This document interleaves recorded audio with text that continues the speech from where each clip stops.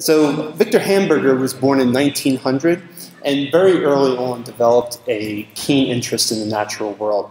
Some of his scientific training included training with Hans Spemann and Frank Lilly, and he had a very accomplished scientific career. We all have learned aspects of Dr. Hamburger's work, from the role of programmed cell death in normal development to the identification of nerve growth factor, and also, of course, the developmental staging of the chick embryo. He also was a very thoughtful teacher, and so, for example, he was the one responsible for converting the MBL embryology course to an experimentally based course.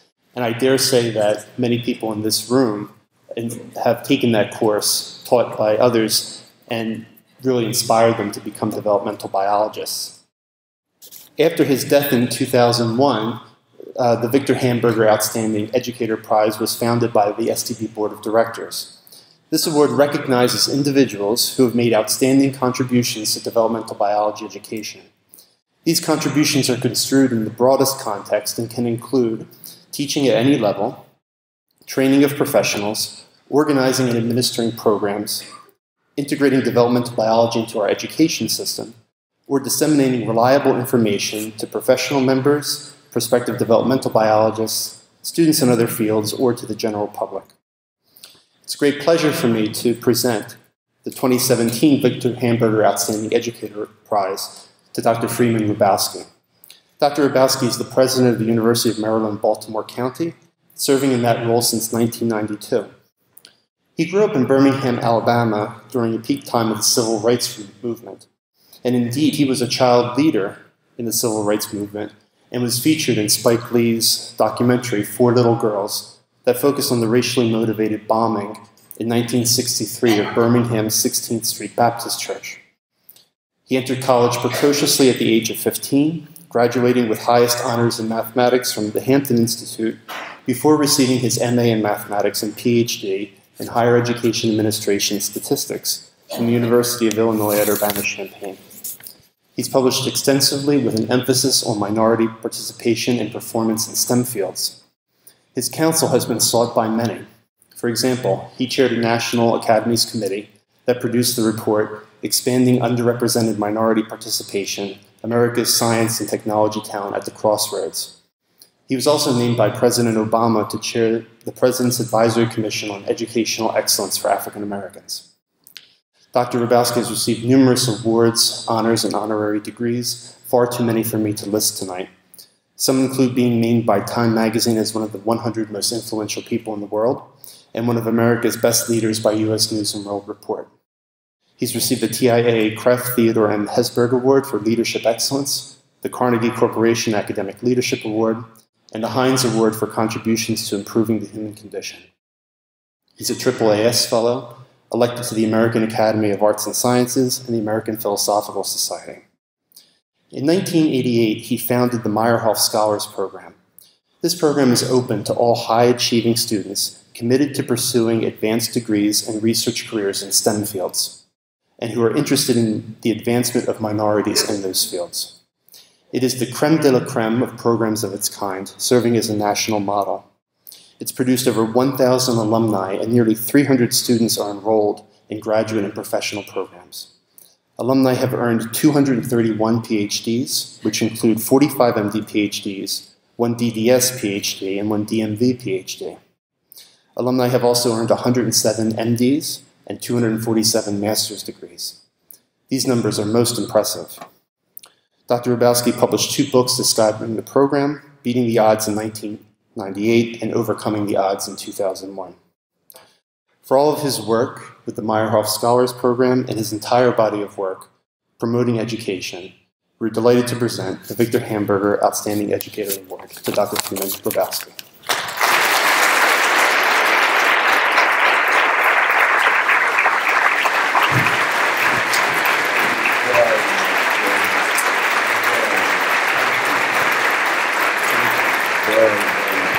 Thank you. Thank you.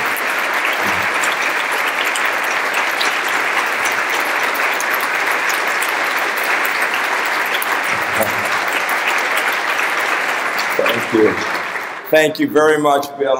It is interesting that the person taking the photos who works for STB is an undergrad from UMBC who went on and got a PhD at Ohio State. So give Marshall a round of applause.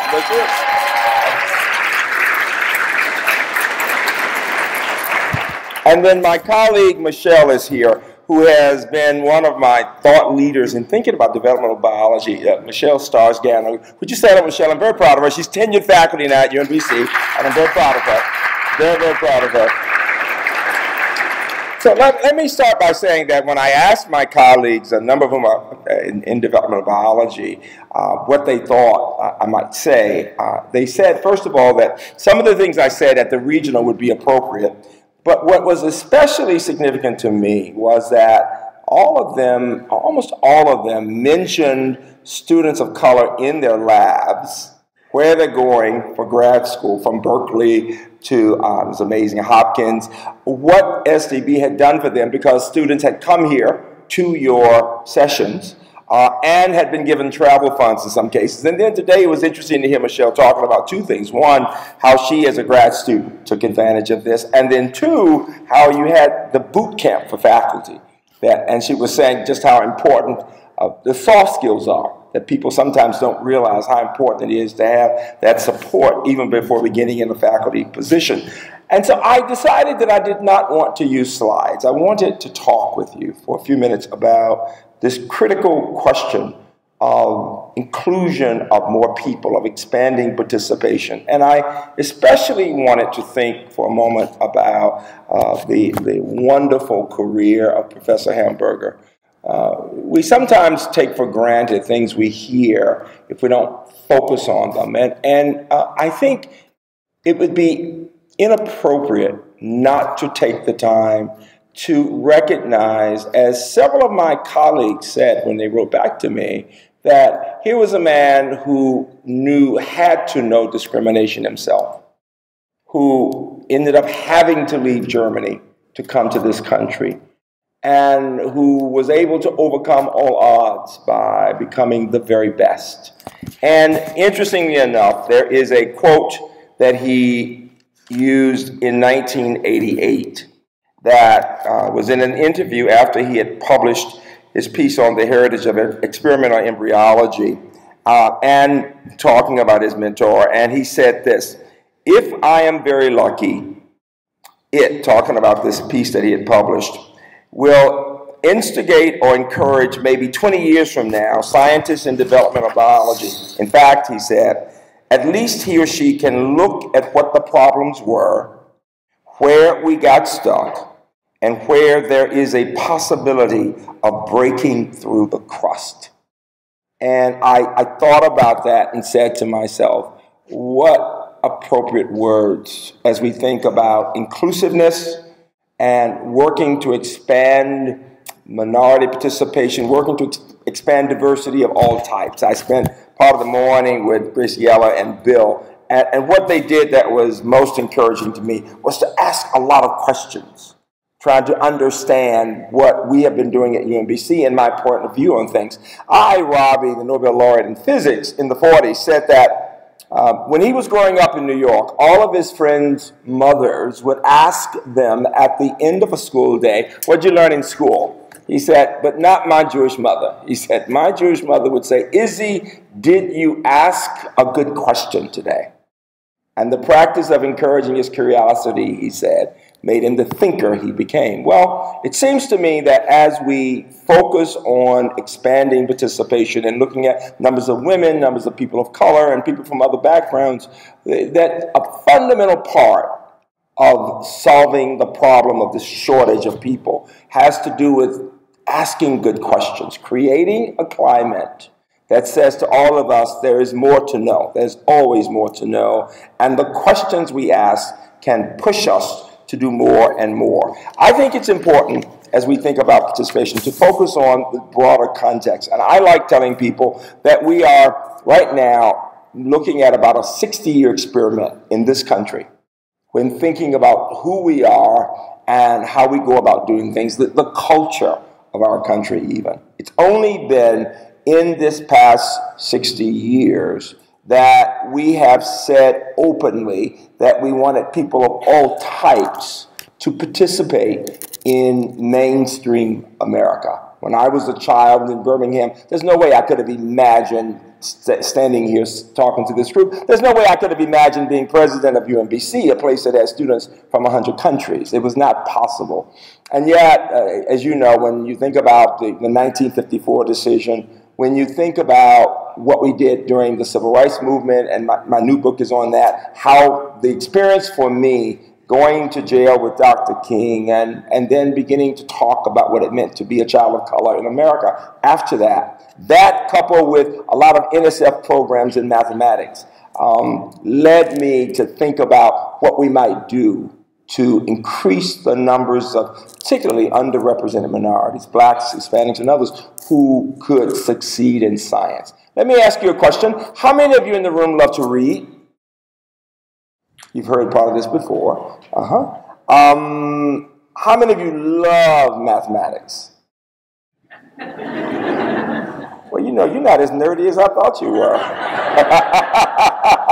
You see, on my campus, math rocks. We are connected to NSA. Everybody loves. I get goosebumps all my life. I tell students this, whether they're 8 or 25. I've always gotten goosebumps doing math. In fact, when the teacher would give us 10 problems, I'd say, give us 10 more, teacher, and the whole class would go, shut up, Freeman. I got kicked for math all my life. I've got scars on my legs, right? There's a reason I ask you that. It is that we have been taught to think, typically, you're in one thing or another, but even you who are loving science don't necessarily love math. And so when I'm talking to the National Council of Teachers of Mathematics, when I'm talking to chairs of math departments from a community college to Princeton, I am suggesting that we've got a lot of work to do. And one of the points I made at the regional conference is this. When I chaired the National Academy's Committee on expanding participation, broadening participation in STEM, we were surprised, and there were people on there, faculty from Harvard and MIT to Miami-Dade Community College to the University of Texas, El Paso, a wide range of people. We were surprised at the data. It did not surprise us that only 20% of blacks and Hispanics who begin with a major in STEM actually graduate with a major in STEM. We know some of the challenges. But we were stunned by the numbers for whites and Asians. And so let me ask you a question. What percent of whites in this country who begin with a major in one of the science, technology, engineering, math fields, what percent do you think actually graduate with a bachelor's in those areas? What would you say? If I tell you 20% of the underrepresented minorities do, what percent of whites? I heard 50. I heard 30. 60. It's actually only about 32%. Now, what about for Asians? What do you think it is? I normally get a 90. Yes, I do. Yes, I do. No need to be ashamed. I get that. My campus has about 25% kids of Asian descent, many of whom are the sons and daughters of people who came to grad school who are now working at NIH and other places. But it's actually only 41%. Now, the first response from the group was, well, it's a K through 12 problem.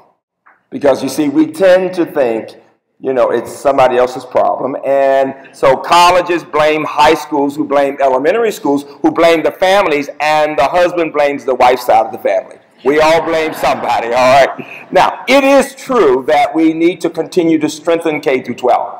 It's great that we all are looking at ways of working with teachers and helping people understand what we have to do before people get to college.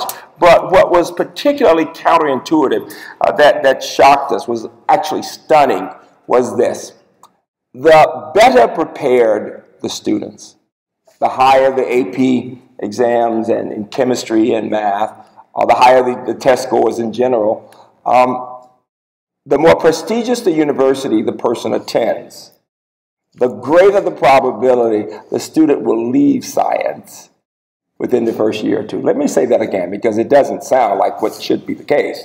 The higher the test scores and the more prestigious the institution, the greater the probability that the student. And then the first thing people wanted to say was, well, they want to go make money, or they found something else. But we looked at the data, and the fact is that what happens is that often the student ends up getting a C or below in a first-year course. It's usually a quantitatively based, a chemistry course, physics, whatever, and they're accustomed to getting A's. And we know that, no offense to any of us in the room, and I put myself in this category, we know that the humanities folks and social sciences folks are considered usually a little warmer than we are in STEM. No offense to any of you. I know you're all wonderful people, all right? But you know what I'm saying. But what I'm saying to you also, though, is that because of grades, they leave, okay? And I said this to all of the directors of NIH.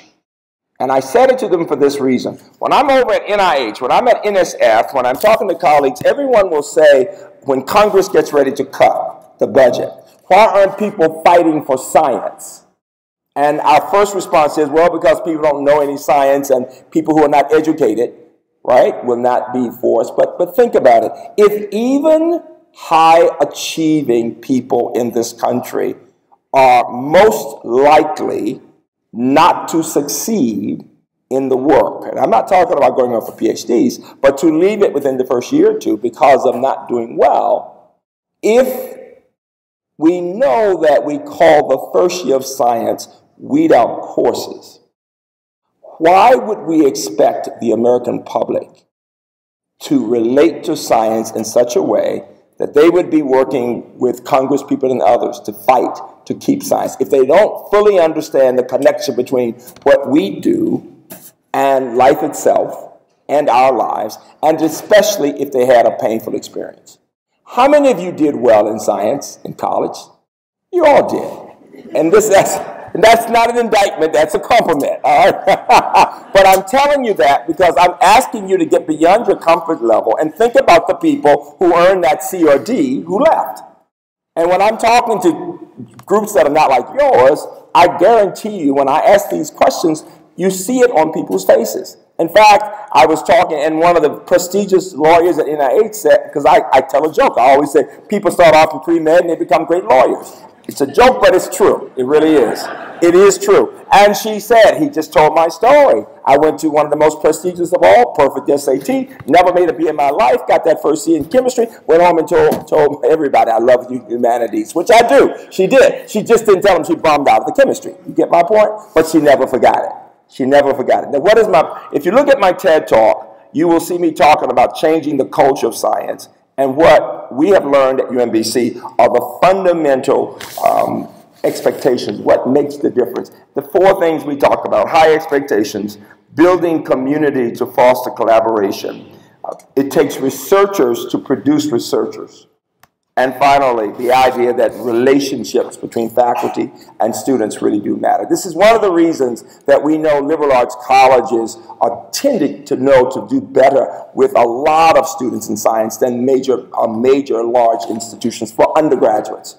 And one of the ways you can prove that is look at the large percentage of people in the National Academy of Sciences who had undergrad experiences in liberal arts colleges, from Tom Cech to David Baltimore. You've got a lot of Nobel laureates, and they will say it was that relationship with that faculty member, working in a lab, of course, that can make the difference.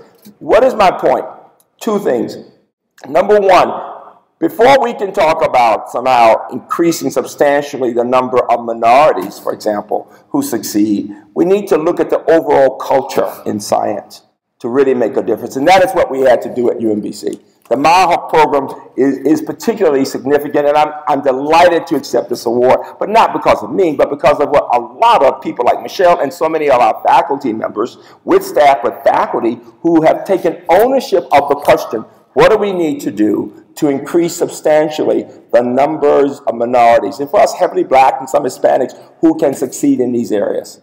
And a major part of it has meant that not only have we had to work with those students, but we worked to change the culture. There is a book entitled The Geography of Bliss by Eric Weiner. And he says this about culture. He says, culture is the sea we swim in, so pervasive, so all-consuming, that we fail to notice its existence until we step out of it. And I would suggest to you, as we look at what you've been doing, the kinds of work that you've been doing, whether talking about what you've done with Choose Development and what you've done with your committee on inclusion and diversity, is to step out and see where are we right now and what is it we need to do. The fact is that when you look back over this 60-year period that I was talking about, there's several things we can say.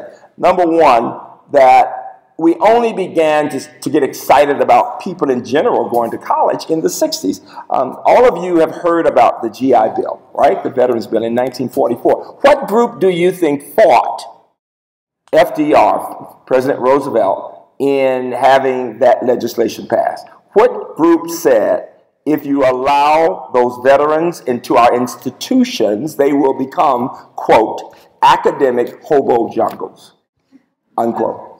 Who do you think said that? College presidents of the most prestigious institutions in our country. They did not, it's fully documented, did not want veterans to come in to the institute. Why am I telling you this? It is because even when you have extraordinarily well-educated people who mean well, it wasn't that they didn't care about the veterans, but they thought veterans should be regular people. And this is mainly regular white men, quite frankly. I mean, lower caste, working class, middle class guys, that they should be going into the trades. They did not feel that regular Americans should be going to universities. Now, that's just in the 40s that the most educated in our society. Because the fact is this, it is difficult to change the culture of a society, of a university, and the people who are most comfortable and most powerful usually are people who will say things are fine as they are. It takes another level of thinking to suggest perhaps there is room for considerable improvement or to change to some extent the group that's involved. Now, so what happened was, in spite of those presidents from Harvard to the University of Chicago fighting it vehemently, the President of the United States was able to get that legislation through. Veterans began to go in within several years. Millions of Americans, heavily men but some women, heavily white but some minorities, went to college with great discipline and did well. And for the first time, Americans began to believe maybe regular, people who are not wealthy people, can go to college. And so when the 1965 Act came along after the Civil Rights Act, the fact is, quite frankly, that we had a very different world. Let me ask you a question. How many of you in this room are either first-generation college or first in your family or first-generation college? Let me see your hands. And it's probably 40% of this room. In most groups, it's going to be even more because, you see, the fact is that in 1965, people didn't expect their children to go to college. I'm not getting to science yet. I'm just talking about college. Just 50 years ago. Get out of our seat, get out of the culture to understand what we're talking about here. And so what percent of Americans do you think had a college degree in 1965? What percent? And we gave them until they were 25. And 25, what do you think? What did I hear? I heard 20, I heard 5. It was 10%. Now, at that time, we divided everything into black and white, okay? We hadn't started looking at other ethnic groups. Everything was black and white. I can prove it. How many of you have ever seen black and white TV? Oh, you're a little older than I thought you were. Oh, you just look good. Oh. Yeah, but everything was so safe. We just had the statistics. They talk that way. But what percent of whites had a college degree? If 10% of all Americans had a college, what percent of whites? Now, you know, if the average is 10, you know whites are the most privileged. Now, come on, math. You know, it's got to be more than the average, right? It's actually only 11%. And for blacks, don't be embarrassed. What do you think for blacks? It's 2%, between 2 and 3%. And almost all were in the HBCUs. A few, just a very few before that. And that's in 1965, okay? What percent of Americans today have a college degree? I heard 20. Anybody else? It is about 31, 32%. Okay, and it's really important that professors know this because it puts in context where we are as a society as we talk about producing more scientists. And so here's the point. When you break it down, we're up to 37% of whites. We're up to, the fastest growing group in our country is what group? Hispanics, right, Latinos, and they are up to about 15%. Blacks are at about 22, 23%. Asian Americans, it's about 55%. You put it together, though, literally 2/3 of Americans today, of all races across the board, are from families where no one has gone to college. Now, usually when I say that, my friends of every race will say, Freeman, that could not be true because everybody I know has a college degree. Duh! We're all around people like professors are around professors, you know, doctors are around, physicians are around physicians, plumbers who make more money than most of us are around plumbers, and so it just depends. It really does depend on who you're around. But the key to that is this, in terms of our democracy. The fact is that if you're from the bottom quarter of Americans economically of any race, the probability in the 60s of your getting a college degree was about 10%, and today it's the same thing. So as we think about diversity, we have to think about women in special areas like technology, because we've had a 50% decline in women in computer science since the 80s, for example. We have to think about people of color from underrepresented groups, but we also have to think about, and all kinds of diversity from LGBTQ all the way over to talking about people with income, at the income level, because there are reasons for that. Now let me show you one thing that will really surprise you. How many of you in this room are over 45 years old? You look really good, you really do. So you're in the best 2 or 3, if you're in America, and you're in the best 2 or 3, and I mean, literally the best educated in the world. If you're over 55, believe it or not, you're number 1, but over 45, you're number 2 or 3, depending on how they count, for percentage with bachelor's degrees. Is anyone in the room between 25 and 34? Oh, they're so proud. Look at them, look at them. They're just so proud. I've got good news and bad. Which one you want first? Bad news, you're not as smart as we are. I'm sorry, I hate to tell you. I love saying it anyway. I'm really just kidding, kinda. But the fact is, you all are number 13 in the world. Why? Because we've got more people than ever going to college, but guess what? They do not graduate. Over half of the people who start college don't graduate. Now, you want your good news though, right? The good news is we are jealous as hell because we wish we were your ages. All right, so feel good about being your ages. But it is a challenge, so that's the context. The context is that, quite frankly, 50 million Americans who started 2- and 4-year colleges never did graduate. So the big issue for America, when thinking about most of its institutions, except the most privileged, the wonderful liberal arts colleges, and most privileged, and those where you've got people from families of means, is that in most cases, the graduation rates are well below 45%.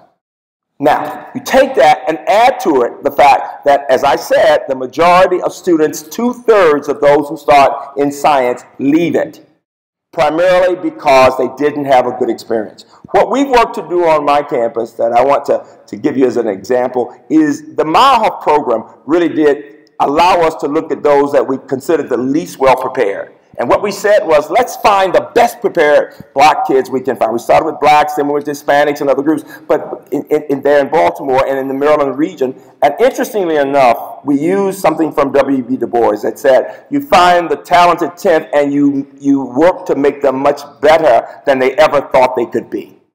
Because when we think of minorities, we think of either remediation or we think of sports. And the idea of working to help them to be far better than they thought they could be, but to have faculty who were willing to try the experiment. Because when I looked around the country, I could not find one predominantly white university that could tell me that even 5 students were graduating in the life sciences and going on to get PhDs. Not one.